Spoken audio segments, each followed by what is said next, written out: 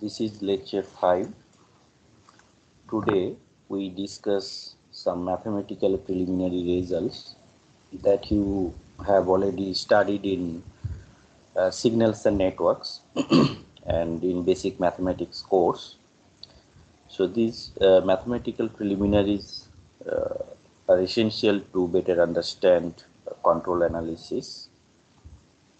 Today we discuss about the function of a complex variable, then analytic function, pole and zero of a function. So I'll be giving you all the formal definitions of these functions.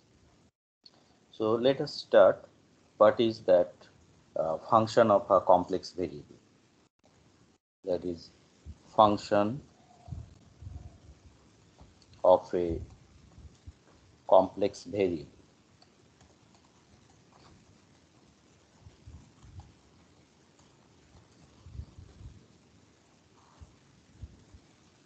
So let S be a complex variable,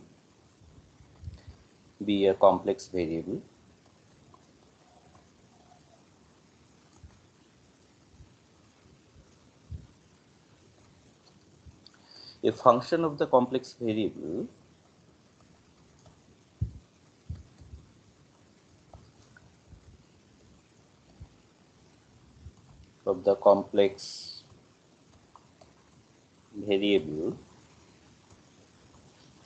GS, defined as GS, is represented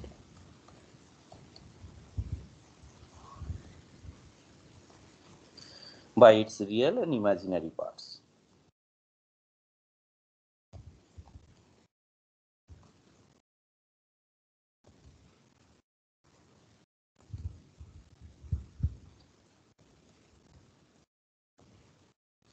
So that is, whenever you have a function that is GS, S is that complex variable, then we can represent it, that is actually that real part of GS and the imaginary part of GS. You all know those things. So now, if we talk about that mapping through that complex function, then how it looks like. So suppose this is your complex plane, that is sigma j omega. So that is actually that S plane. And we have another plane, that is that real of GS. And here you have that imaginary of GS. So now, if you take any point here, suppose this is a point in S plane, and if you would like to map through GS, that is mapping through GS, so what will you get? So suppose there is another point that is GS, and this one is mapped from S plane to GS plane. So now the two definitions would come here. One is which is called single valued function and which is called one-to-one mapping. If for every value of S there is only one corresponding value of GS, it is called single valued function. That is, if for every value of S there is only one corresponding value, one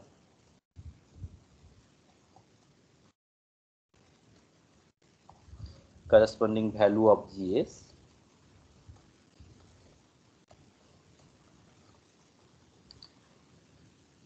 then it is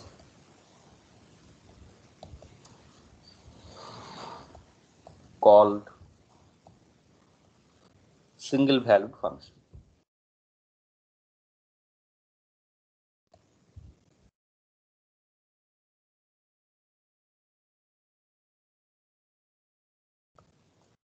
Now, if we consider the reverse mapping, that means whenever you take a point here, then if we would like to go back to this S-plane, and if the mapping from GS to S-plane is also single valued, then it is called one-to-one mapping. What is that? If the mapping, I think you all know those things, you have learned it in complex variables and in basic mathematics course. If the mapping from GS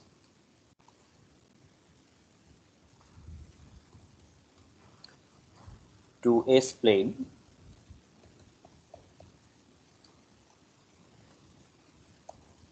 is also single valued,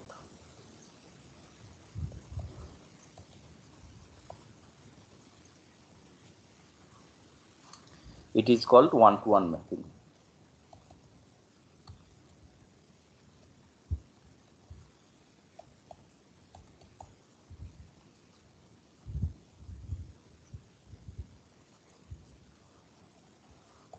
So in control analysis, we will be considering this type of mapping, one-to-one mapping, and later on you will see that whenever we will do some analysis, stability analysis, we will be considering all single valued function.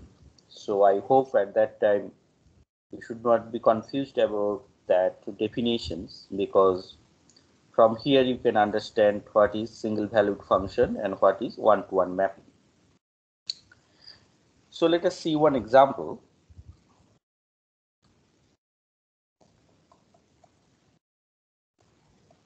Let us see one example.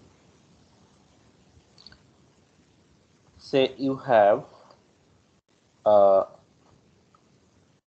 function that is GS equal to 1 by S plus 1.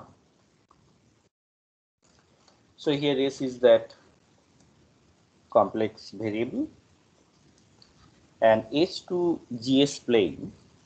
So in this case, S to GS plane,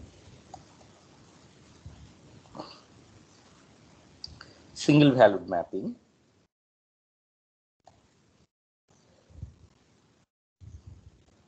because if you take any point in this S plane and then any point in S plane, then you can see that mapping would be that single valued mapping, because if you put any value here, S value here, any value here, S, then you will get a single value of GS. So it is a single valued mapping.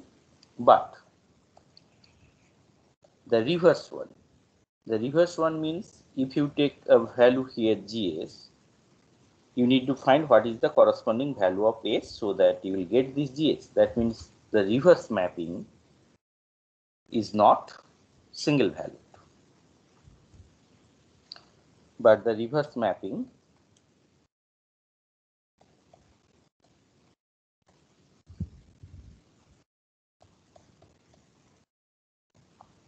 is not single valued.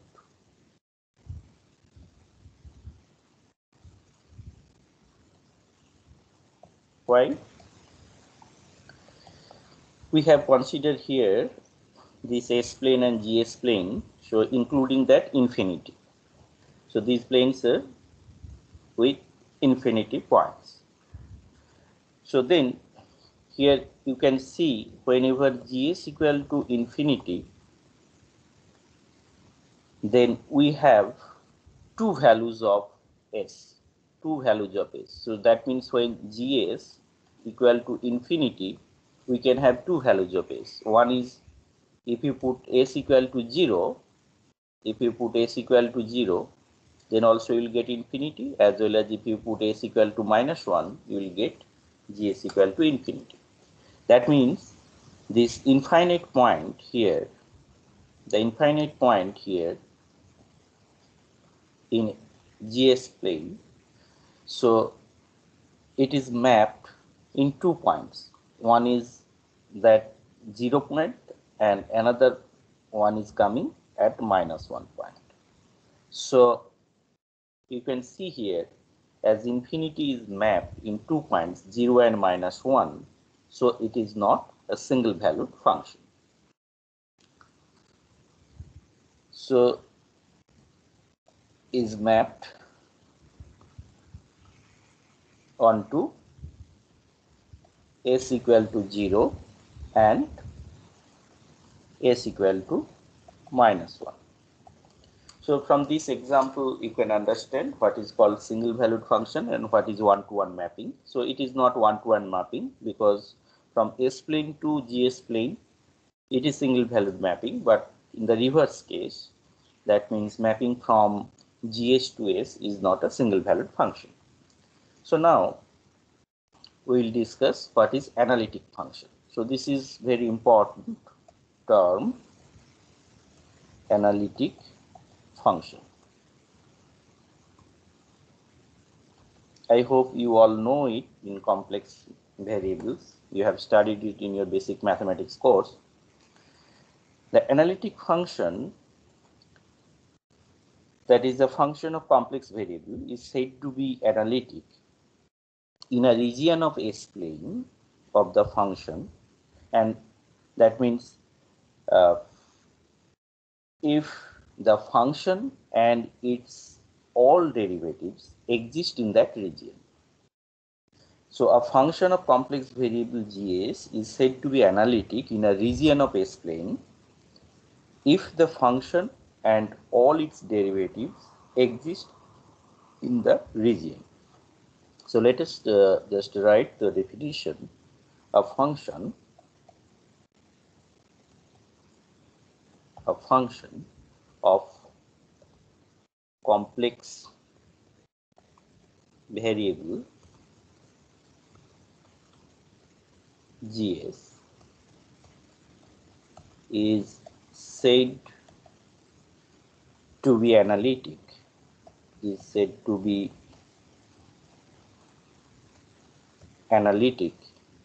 in a region of S plane. So S plane, that is that complex plane, if the function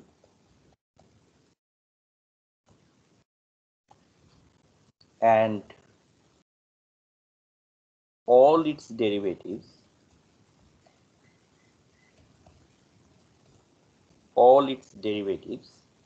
exist in the region. So that means if you take consider a region in complex plane, and if you can show that a function exists, that means it does not take any infinite value, so it exists, and all of its derivatives also exist in that region, that means you can say the function is analytic in that region. So let us see one example.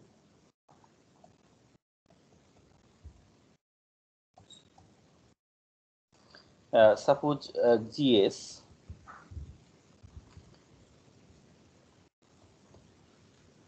is a function, that is S is that complex variable. So here we can see this function would be infinite if you put s equal to 0. So that means if you put s equal to 0, or if you put s equal to -2, so at those 2 points this function would be infinite. That means those are not defined. So we can say that this function is analytic. This function is analytic the function is analytic except s equal to 0 and s equal to -2. Similarly, so this function I have taken a rational function. Similarly, if you take another function, so suppose gs equal to s plus 1. So it is very easy to understand that if you put any values of s here except infinite, so that means if you consider that finite s plane, this function is analytic. So that means it is analytic, and you can also check if you take derivative of that function, so all derivatives would exist. Analytic in finite s plane. So that means this would be only infinite, that if you take s equal to infinity. That means if you consider that finite s plane, this function is analytic. So these are the two definitions, and all through the course I'll be using this term that function is analytic. I hope later on you should not be confused. So now we'll be discussing an important concept, that is pole and zero of a function. So I think all of you have studied poles and zeros of a function in your signals and network course. So here I'll be giving you that formal definition, that is pole and zero of a function.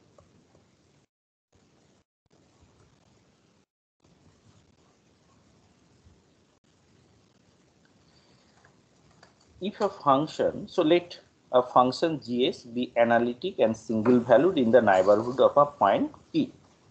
So that means if you take a point in S plane P, and if you consider the neighborhood of that P, and in the neighborhood of that P means excluding that point P, if the function is analytic and single valued, then it is said to have a pole of order R at s equal to P if limit s tends to P, s minus P whole to the power R gs is finite and non-zero. So here first let me just write the definition. So let gs be an analytic and single valued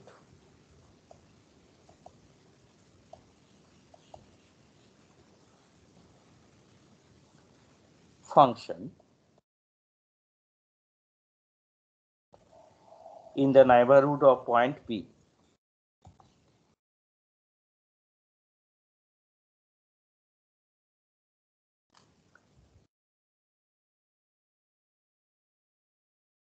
In the neighborhood of point P.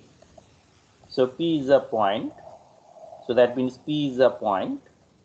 That means if you just consider the neighborhood of that P, so excluding that P, excluding that point P, so everywhere that function is analytic and single valued function. So it is said to have,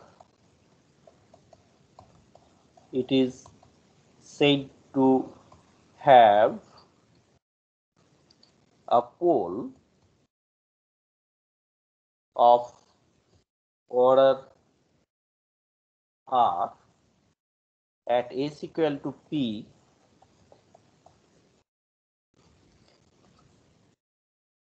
if this particular limit, that means when s tends to P, s minus P whole to the power R gs is finite and non-zero. So this is the definition this is the definition of a pole. That means whenever r equal to, say suppose r equal to 1. So that means you have a pole at P. So you have a pole at P. This is a simple pole. That means only one pole is there. This is a simple pole. Similarly, if you have r equal to 2, that means at s equal to P, you have two poles. So that means order 2. So that at the point P, you have two poles. So let us see one example.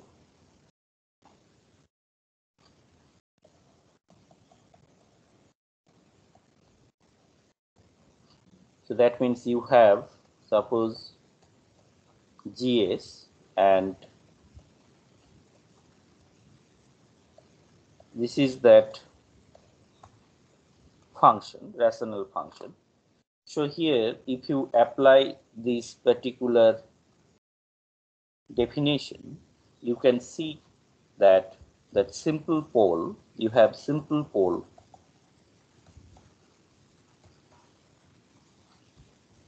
at s equal to 0. So basically, whenever you have a function like that, just by looking at the denominator, you can see the value of s for which that gs becomes infinite. That means it would be undefined. So those are actually that poles. So whenever you put s equal to 0 here, so then that gs would be infinite. So you have a simple pole at s equal to 0 and pole of order 2 at s equal to -2. That means if you put it here s equal to -2, so this gs would be infinite, and as the order is 2, so that's why the order 2. So gs, so now you can see that gs is analytic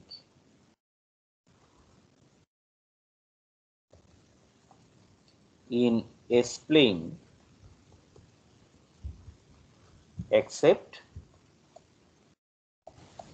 at poles. So that means a function is analytic in the S plane except the poles locations.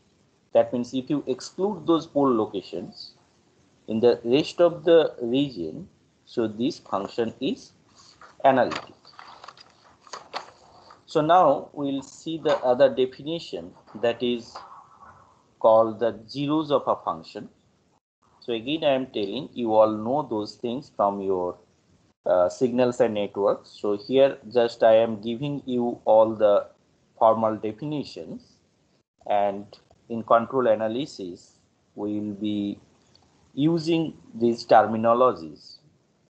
So if you know these definitions, later on you would not face any problem. So let GS be analytic at S equal to Z. So this is just actually that inverse of that. That means the definition that we have seen in case of pole. So if you take that inverse of that, so it gives you the definition of zeros. So let GS be analytic at S equal to Z. It is said to have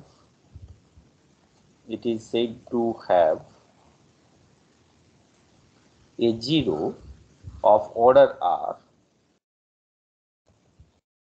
zero of order R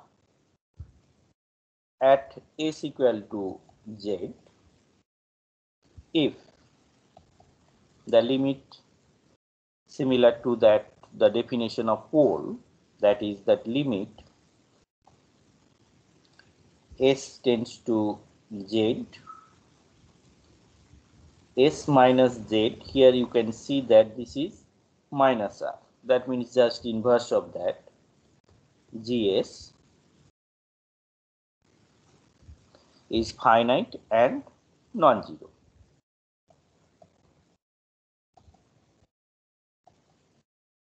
Finite and non-zero.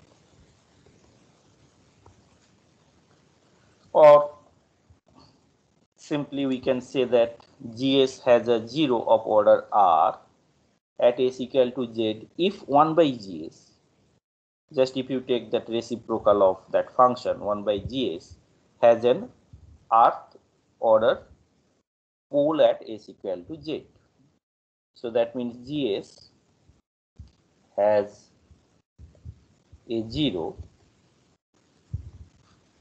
of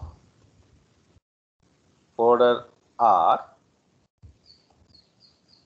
at S equal to Z if 1 by GS has an rth order pole at S equal to Z. So again, this thing would be clear if you see the example. So here we are taking one example. So suppose GS is that plant that is 10 into S plus 2 to S plus 1, S plus 3 whole square.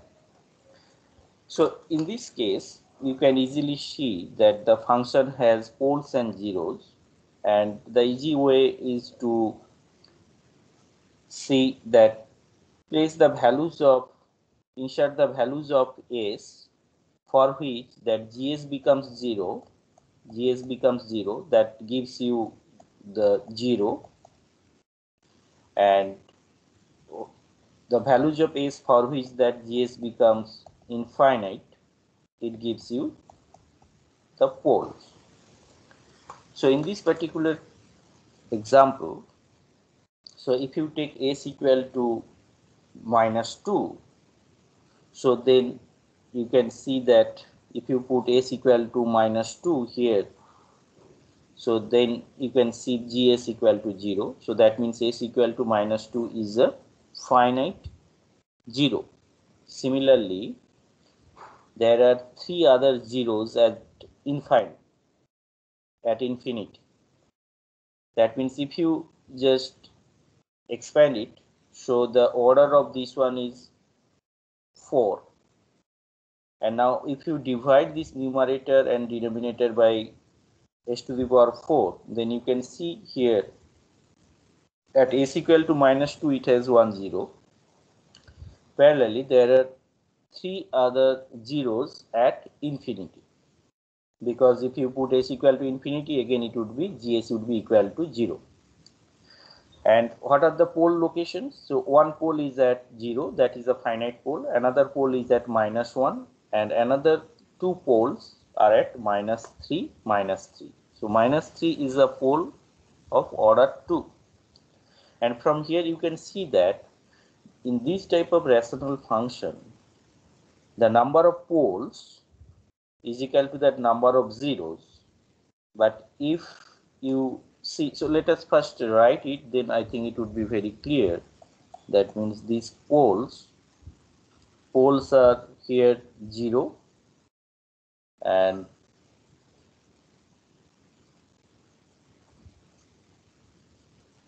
minus 1, then minus 3, then minus 3.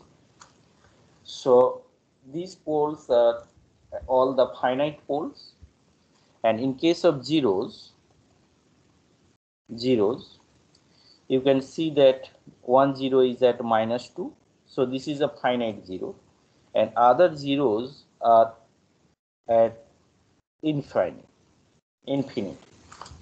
So number of poles and number of zeros are same, but the point is the number of zeros here in this case, you have only one finite 0 and other 3 zeros are infinite.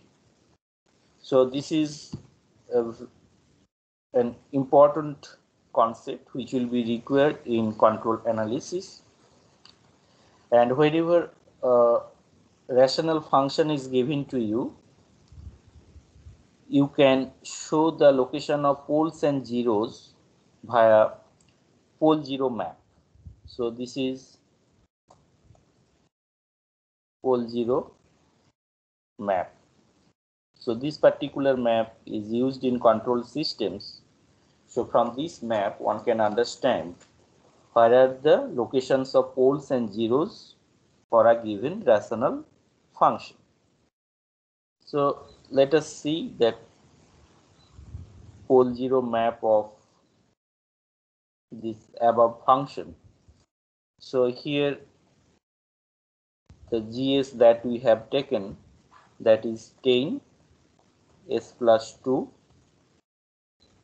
and then S plus 1 and S plus 3 whole square.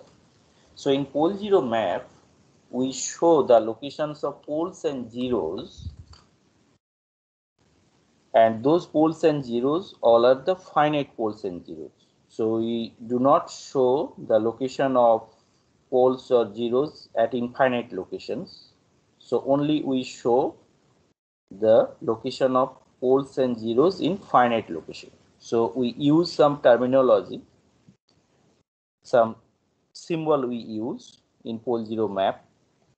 So pole is indicated by cross and zero is indicated by this symbol, small circle.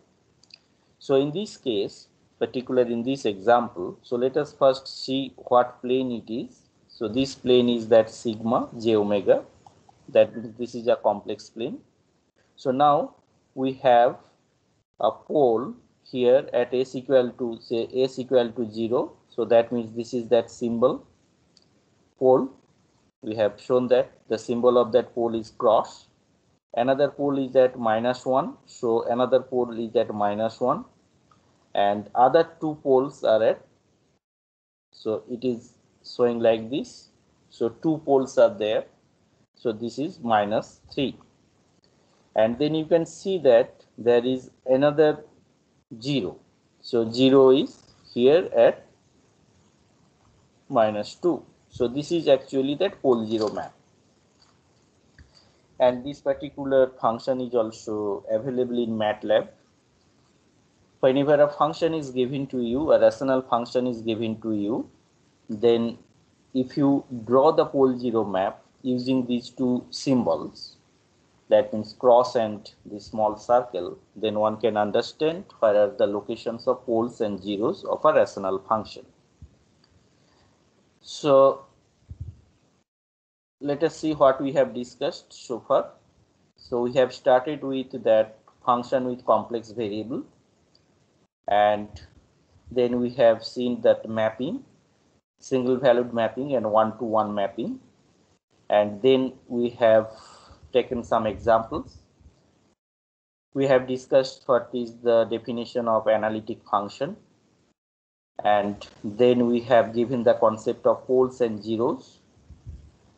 Then we have seen how to present that poles and zeros in a plane, that is that pole zero map. So now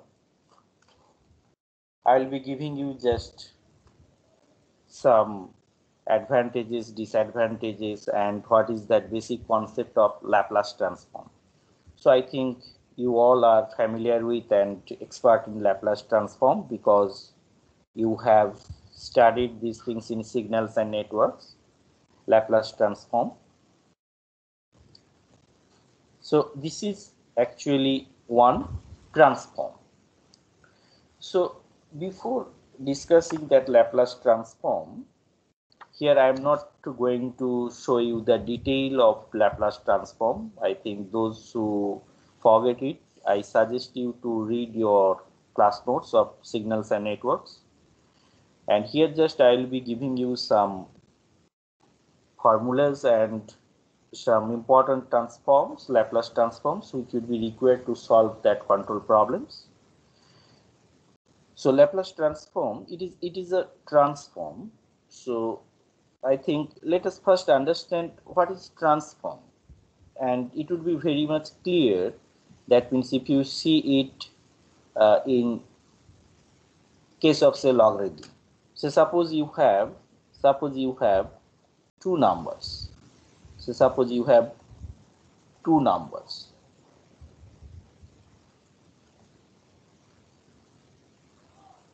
Now if you take that logarithm, so if you take that logarithm here,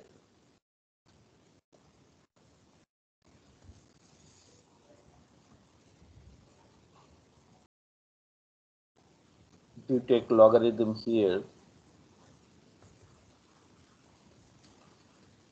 then what you get? You will get that logarithm of that function. So logarithm of numbers, not function.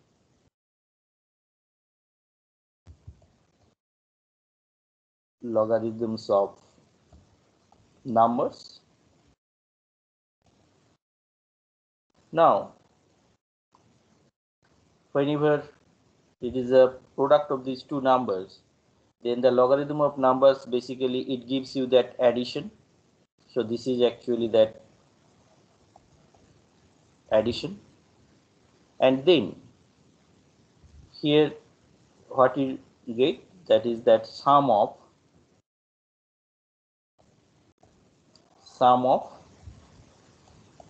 logarithms.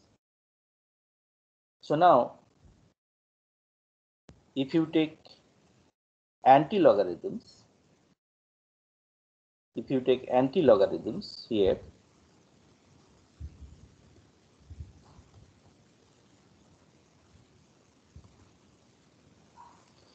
anti-logarithm here, so then you will get that product.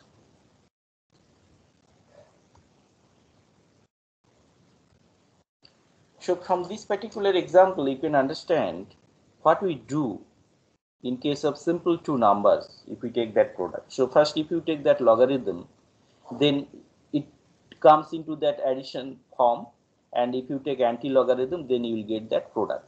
So this product also you can get it through direct classical methods. So direct multiplication by direct multiplication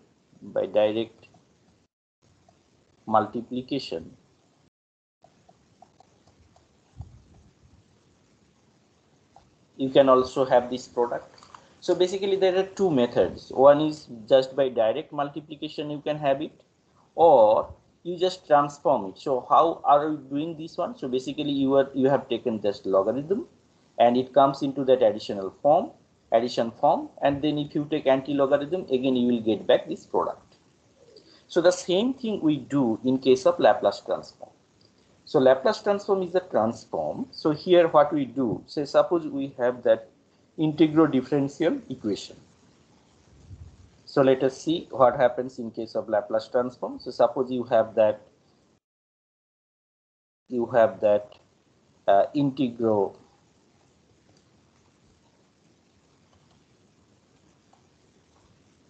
differential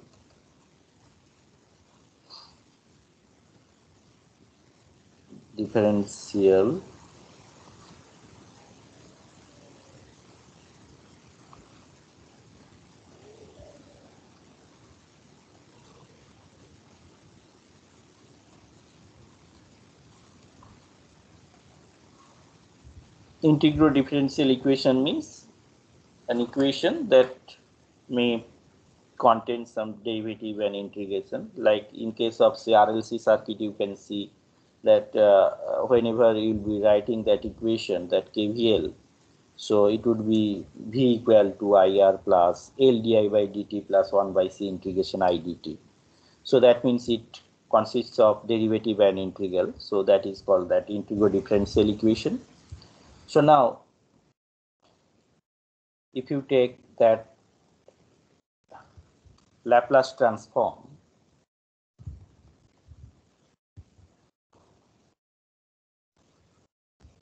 if you take that Laplace transform, that means you are transforming here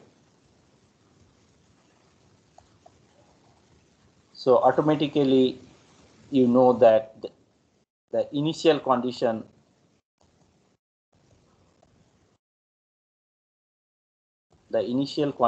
is included via this Laplace transform. That is actually the one of the advantages of solving that differential equation using Laplace transform. You need not to solve it separately, that homogeneous equation and particular integral. And then after transform, what we do, just if you do that algebraic manipulation, we get that that reversed transform.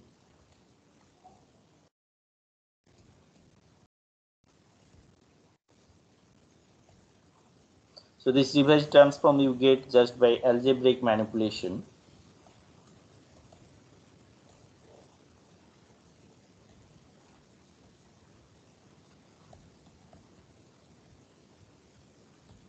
Just algebraic manipulation. So now, how do we get that solution? So solution is obtained just by taking the inverse Laplace transform.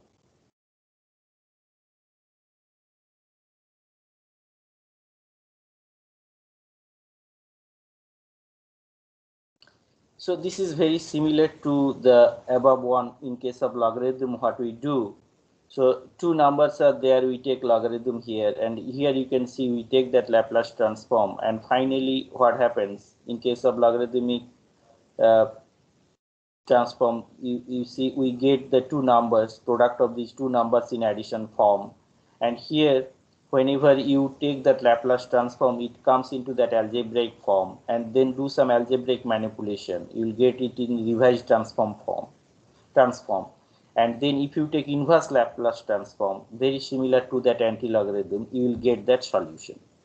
So another way of getting the solution is that classical method. You apply the classical method. That means apply the classical method. Apply the classical method and you will get that solution. So this is actually that concept of doing that Laplace transform. And here there is one very important concept. So in this particular case, whenever we do the Laplace transform, so this side is actually done in time domain. And after the Laplace transform, when it comes into that algebraic form, so it becomes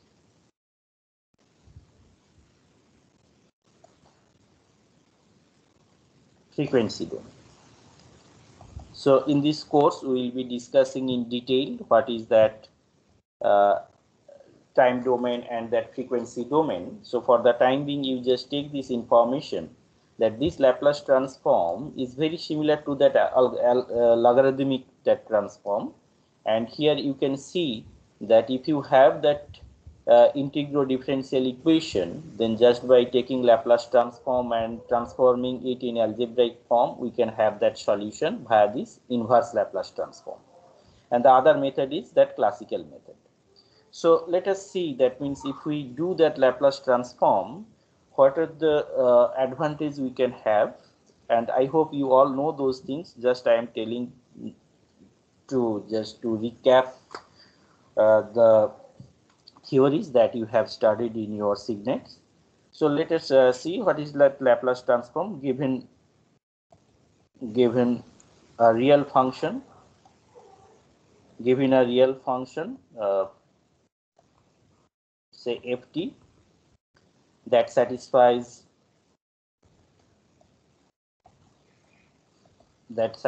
this condition. I hope you all know that whether this function is Laplace transformable or not.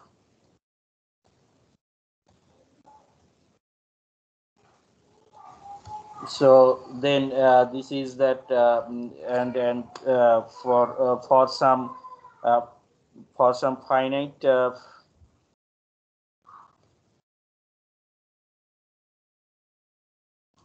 for some finite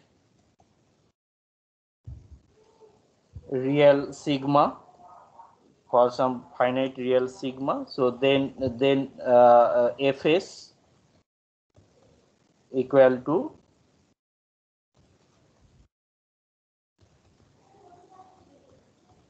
dt. So this is actually represented at this. This is that Laplace transform. So then here this S is here, that S is called that Laplace variable. S is called that Laplace variable.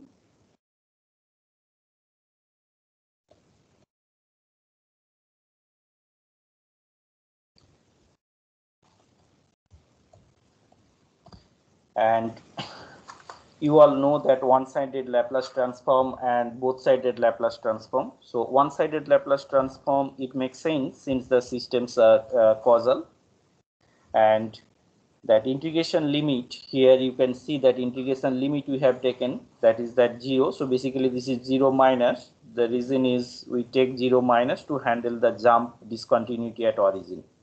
So that means this one-sided Laplace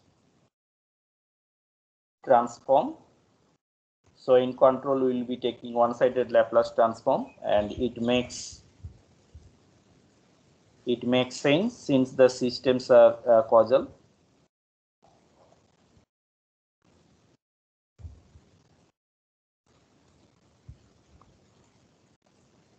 Since the systems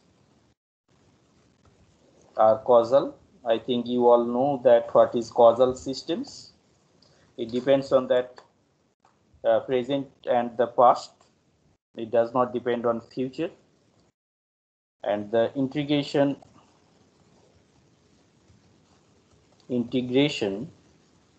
so integration means, say, this one, this integration. This integration limit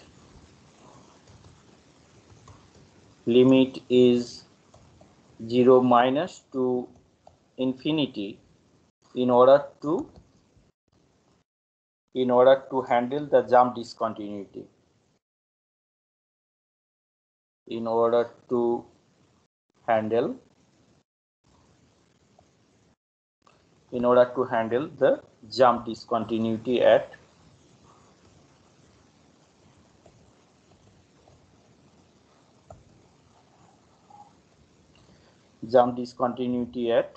origin. So you all know those things. So I am just writing the reason those things should be required when we analyze that control systems. And there are some interesting features of that Laplace transforms that we have discussed here. So those things are, this is actually a mathematical tool, mathematical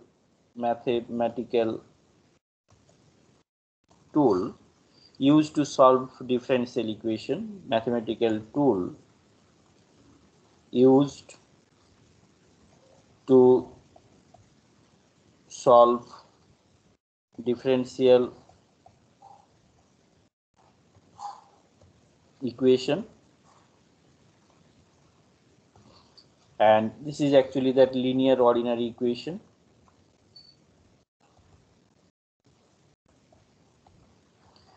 And the homogeneous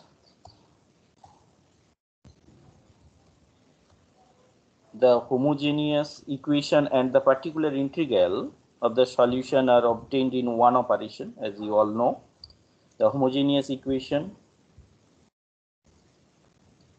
and the particular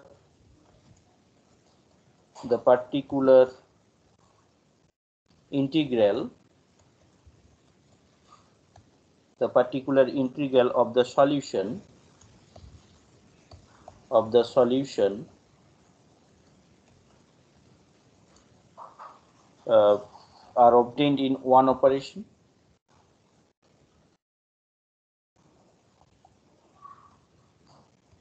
are obtained in one operation.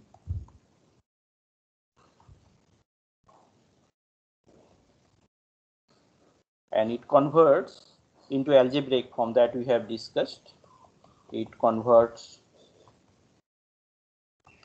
So then it is very helpful. That means whenever that integral differential equation is converted into algebraic form, then it is very easy to handle. And I have already pointed out that means that initial conditions are automatically included via that transformation.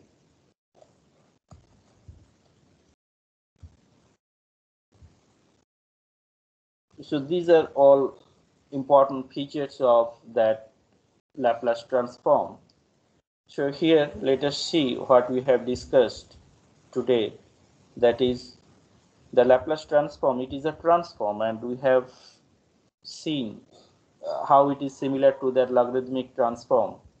And one important thing is here in case of Laplace transform, before it is the time domain, and after that it is frequency domain that we will be discussing later. And here we have pointed out some features of that Laplace transform, and this is actually the condition for which the functions for which this condition is satisfied, then that function is Laplace transformable. And practically almost all physical signals are Laplace transformable. We can take some functions which are not Laplace transformable, like say ft equal to e to the power a t to the power n. So that is not Laplace transformable, but practically that type of signal does not exist. So mathematically we can say that we can have many functions which are not Laplace transformable, but practically almost all functions are Laplace transformable. We have taken here a one-sided integration, one-sided Laplace transform, and we have taken that 0 minus to handle the jump discontinuity, at origin. And we have seen that this one-sided integral also makes sense as the systems are causal, physical systems that we will be considering, they are causal. And here we have pointed out one important thing, that means if you would like to solve these equations, integral differential equations, linear ordinary equations via Laplace transform, then that particular integral and homogeneous equations, so those two solutions are obtained through one step. And another thing is via Laplace transform we convert it into the algebraic form. Okay, thank you. So